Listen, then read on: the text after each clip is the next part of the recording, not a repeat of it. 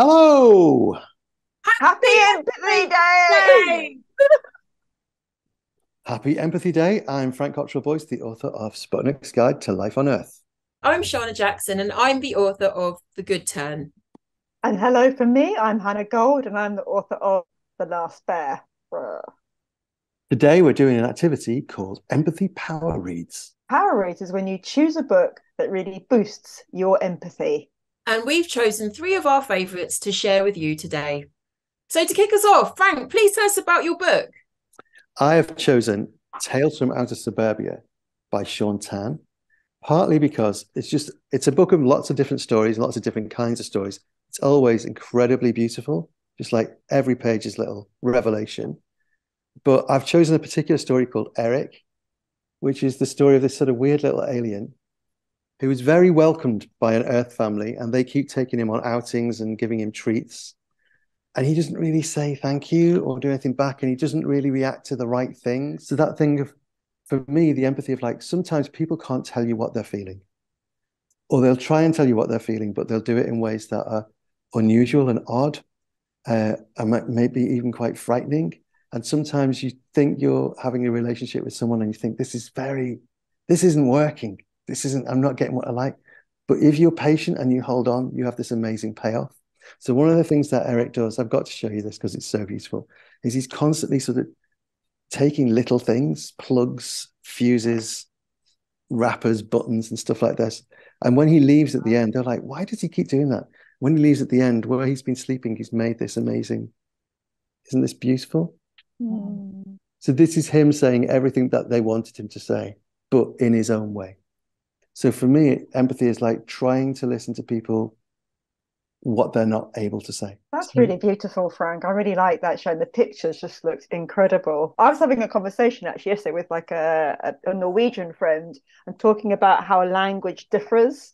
And so, like, for example, Scandinavian languages are so direct. And when she first came here, and she never used to say please or thank you, everyone just thought she was really rude. So it's understanding, I suppose, in schools where you have children coming from different cultures, maybe refugees, who are speaking in a different language way, and then understanding and using our empathy skills to realize if they might be using English differently, that actually understanding the root of that and realizing that deep down they're just as nice and kind as we are, perhaps. Yeah.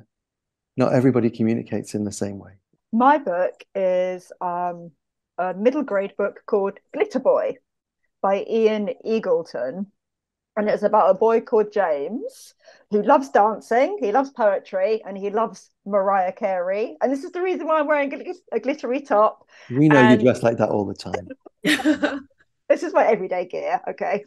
Basically, James is he's confused about his sexuality, and he feels like his dad doesn't really understand, and his teacher is getting married to his boyfriend, and James has been invited to take part in this choir to sing at the wedding, but James's dad doesn't really want him to do it out of some sort of, I suppose, unspoken prejudice.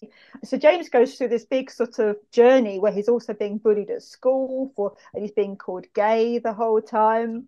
So in the book, James and his classmates have to give a presentation to the rest of the class, and he chooses these kind of like a really amazing activists from the LGBTQ plus community. And during that speech, he shows the rest of the class that all communities deserve kindness, respect, tolerance, and acceptance. And in that process, James understands what it's like to embrace who he really is. I think it's so sweet and so important that James did that presentation for his class, because it took bravery for him to stand up and was really empathetic. Obviously, the whole book is about empathy and being empathetic to the plight of the LGBTQIA plus community. But I feel like the presentation itself was a really good way of sharing that message. And maybe that's something that some of our children, everyone who's listening at home, can think about. Like, what are the ways to share what you're concerned about and what you care about, and how can you do it in ways that will encourage other people to also care about what you care about? Just one thing I think anyone listening can come out of this is like, Yeah, don't be nice to people who are a bit different, and especially if they may be struggling to come to terms with who they may or may not be. But also, there's another level of bravery, which is the person who befriends the person who's different. I think that's the really important thing. And, lots of people are different, but standing with someone and saying, I'm not like you, but I'm with you, that is a really, really key thing because it allows other people to join, I think that's a really, really separate kind of great bravery and a really great part of bravery. Sharna, I'd really love to hear about the book that you've chosen for Empathy Day. Can you share this with us? Yeah, of course. So I've chosen Hey You, which is an empowering celebration of growing up Black. And it's by Dapo Adiola, who is a really great illustrator and writer, but he's also brought on a whole host of other illustrators in this book. And this book it's like a love letter to I hope he doesn't mind me saying this, but to Dapo's unborn child, really. And it's a inspirational message of hope for young Black children who often struggle in the world because the world isn't fair. And it's full of beautiful illustrations and words that tell you to be positive and to really think about the brilliant sides of being Black, as well as being aware of some of the negative things that do happen when you're born with Black and brown skin. But I think this book is like empathetic through just beyond the pages as well, because I think the author of this book, Dapo, was really being empathetic to other illustrators when he came up with the idea for this book, because he always wanted to include 18 other illustrators. He was really thinking about other people's careers and how they could be published too. And when this book won many awards, but I think it won the British Book of the Year, he made sure that every illustrator was listed and everybody got a trophy. So this book is not just about empathy inside, but it's the whole thing is an act of empathy, which is why I really, really love it. It's so great. I would heartily recommend other people look at that book, because Dapo is so special himself, and that there's a joy there that we're talking about. Empathy is like going to dark places and rescuing people, but there's a joy in recognizing somebody else and what they really are and embracing that. What I love about Dapo as well is the fact that he's one of the few sort of illustrators who's forging a path who isn't white, so he's coming onto the scene. So for anybody listening to this that wants to be like an illustrator as well, he's the one that's been sort of carving this path, which is a hard path sometimes for everybody else to follow.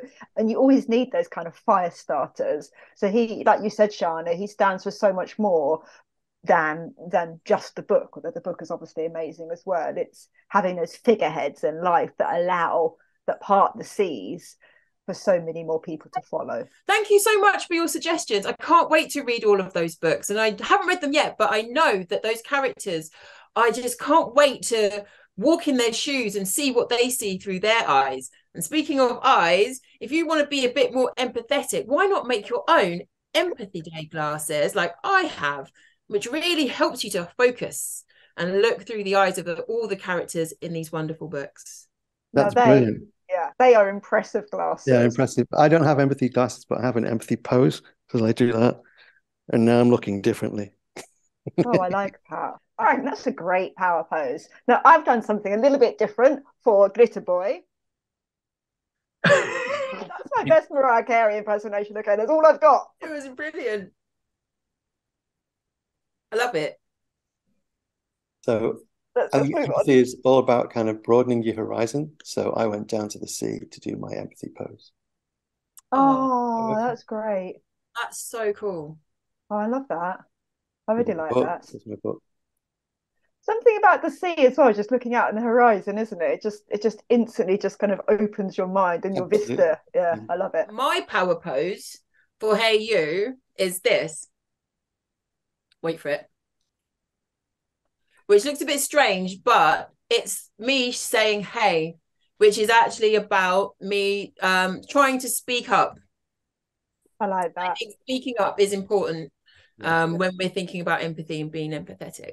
Yeah, and using our voice as kind of like vehicles of change, which we can all do. I love it. And so now it's your turn. Why not choose your power read and make your empathy glasses?